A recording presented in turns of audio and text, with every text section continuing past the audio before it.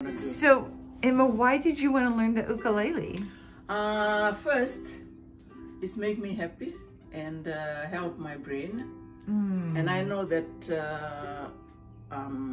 because me, I never mix around with, I don't have, you know what I mean? You've never played an instrument. Yeah, that's right. But and, you like to sing. This is like my friend and my everything. You know, the first time I did this, the first time you bought me this ukulele, it's like it's changed my life. It's gave me more happiness and peace, you know, I'm so I feel glad. good. And how long have you had it? About 2 weeks. About 2 weeks now. I think so. Yeah. Awesome. Since I came here. Yeah. I used to play this before the guitar, but that was a long time ago. When you were I forgot. Yeah, when I was in young teenage. girl? Yeah.